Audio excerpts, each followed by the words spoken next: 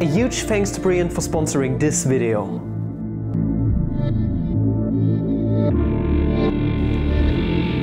Good morning, fellow mathematicians, welcome back to another video. Today an integral battle between 1 over x minus x natural log of x versus 1 over 1 minus x natural log of x. Just a little difference in the x right here, but this makes a huge difference in the end result. Please note, this one doesn't have upper and lower bounds, we just search for the antiderivative, and this one is from 0 to 1. Try it out, and once you're done, keep watching the video for the solution. But before we dive into the main video, something rather serious. Maybe you have seen my recent community posts. Here they are. Please read through those and then keep watching. So my laptop got grilled internally by its own battery, and it seems like all the data is completely lost. Problem is, I'm doing YouTube for my living, and without editing videos, I just can't produce videos. This video right here has been edited by a subscriber of mine. He was kind enough to ask if he could help me in editing the video, so thank you very much for that. But other than that, I created a GoFundMe to basically get the funds for a new laptop. So if I ever made you laugh, if I entertained you, educated you in some kind of way, made your day in some kind of way better in the last few years, I have been doing this for 5 years, basically for free for most of the people watching this right here. Maybe you got a buck to spare such that we can get the videos coming.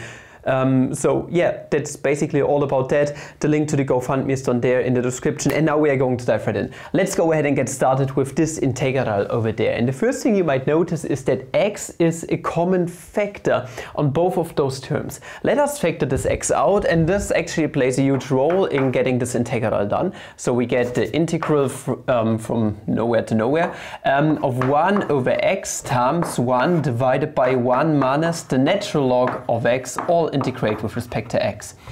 And now, most of the time you don't like denominators in integrals, and also you don't like logarithms. You want to get rid of this most of the time. So let us substitute this whole denominator right here, including the log of x, for, let's say, t.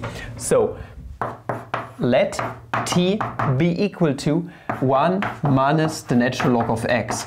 So now if we differentiate both sides implicitly, we are going to get that the differential dt is equal to 1 is gonna just gonna disappear as a constant, minus derivative of log of x is 1 over x dx. And now you're gonna notice 1 over x dx is already included inside of the integrand, which is very great. So we can just substitute this for our differential dt. Don't forget the negative sign, so we are going to get negative the integral of just dt. And what else do we have? We have 1 over our substituted variable t.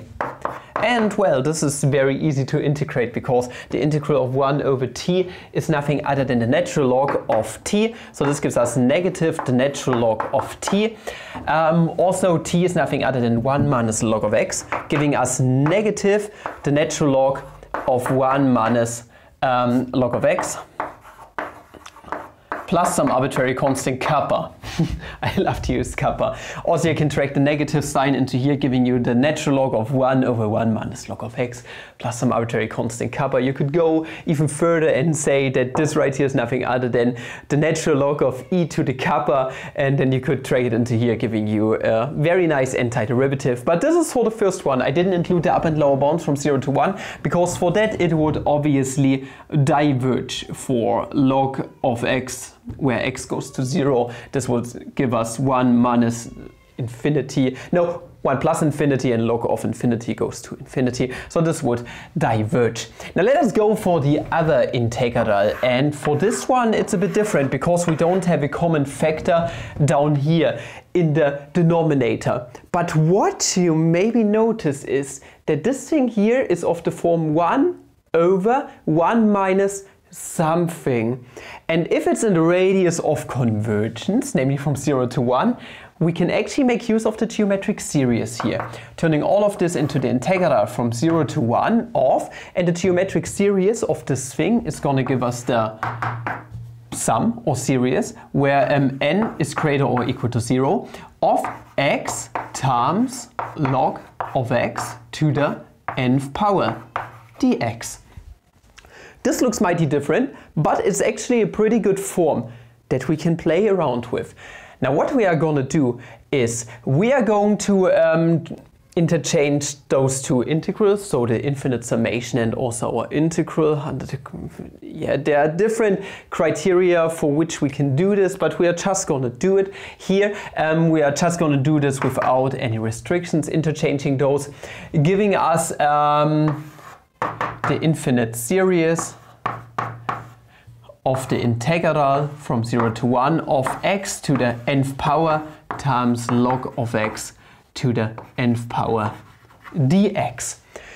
Now this right here is nothing that looks very good. This looks like something that you could maybe solve by doing integration by parts n times on our x. But the logarithm, you would need to integrate the logarithm then n times, which is not very nice. So rather what we would like to do is we would like to get rid of the logarithm. This is hard to integrate, this is not nice. What we would rather like to have is the exponential function in some kind of way. So we are just gonna turn this thing around a tiny bit and we are gonna say let log of x be equal to t. And if we have this and we plug in the upper and lower bound, so we get the infinite series n being greater or equal to 0, and then we are going to get from, if we plug 0 into here, this is going to be just negative infinity as the lower bound, which is not very nice. So let us put a little negative sign into here, giving us infinity in the process, and at 1 evaluated we are going to get t being equal to 0. Okay, that's a tiny little bit better. If we were to use the exponential function on both sides, we can just bring the negative sign over here, so giving us negative t, and then exponentiating both sides gives us that x is nothing other than e to the negative t. So we could substitute our x for that, giving us e to the negative t to the nth power, so we can bring the nth power down into the exponent of the exponential function. And other than that, log of x is gonna be nothing other than negative t. Don't forget that. So negative t to the nth power, but we still need to implicitly differentiate that, giving us in the process that let's just implicitly differentiate this part. That's a bit easier than substituting other stuff in here. So dx is going to give us a negative e to the negative t dt. That's our differential dx. We can plug this in. So negative e to the negative t dt. And now we can bring a bunch of constants to the front, and then we can go ahead and sort things out a tiny little bit. So what you're going to notice is that negative t to the nth power is nothing other than negative 1 to the nth power times t to the nth power. And same thing here, we can bring the negative 1 to the front, giving us negative 1 to the nth plus 1th power overall. So let us put this onto the new chalkboard, giving us that we get the infinite series where n is going from 0 to infinity of negative 1 to the n plus 1th power. Other than that, inside of the integral, actually what we could also do is, since we have one negative one more than we actually need, so this plus 1 part, we could actually use it to interchange our upper and lower bounds here on the integral. So let us do this real quick. Let's get rid of this plus 1 here, and we are just going to change the upper and lower bounds of the integral around. What we still have is e to the negative nt, and we also have e to the negative t, giving us e to the negative nt minus t, where minus t is a common factor, giving us e to the negative t times n plus 1. And also we are still going to be left with t to the nth power dt.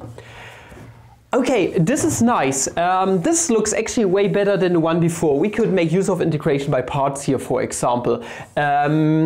And see if we could land at any point nice. But we could go a bit further. You see, if we were to get rid of this part up here, it would be actually even a bit easier. So let us substitute t t times n plus 1, for example for s, giving us in the process that n plus 1 dt is nothing other than ds, or dividing both sides by n plus 1 gives us an expression for our differential dt, giving us in the process that this is the infinite series of -1 to the nth power. If we plug 0 into our t, we are going to get s being equal to 0, 2. And if we let t go to infinity, n is a positive number. By the series, we are going to get positive infinity. Then we are going to get e to the negative s, because we substitute this for s, times, and t is nothing other than s divided by n plus 1. So s to the nth power divided by n plus 1 to the nth power, and ds divided by n plus 1. Overall, what we can now do is we can bring the n plus 1 and n plus 1 to the nth power together to just being n plus 1 to the n plus 1, which is very nice, and we can bring this 1 over blah blah blah to the front, giving us overall that we end up with the infinite series, where n is greater or equal to 0, of -1 to the nth power divided by n plus 1 to the n plus 1th power, and now times the integral from 0 to infinity of s to the nth power times e to the negative s ds. And why did Papa do that? Why did I bring it into this form? Well, you could make use of integration by parts, or you could be a smart boy and see, well, holy shit, Papa Flammy, that's just the gamma function right here. I want you guys to remember that this thing right here is the same as the gamma function of n plus 1, which is the same as n factorial. Meaning overall our other integral evaluates to the very, very nice expression of being the infinite series, where n is greater or equal to 0, of -1 to the nth power divided by n plus 1 to the n plus 1 times gamma of n plus 1, where this is nothing other than n factorial.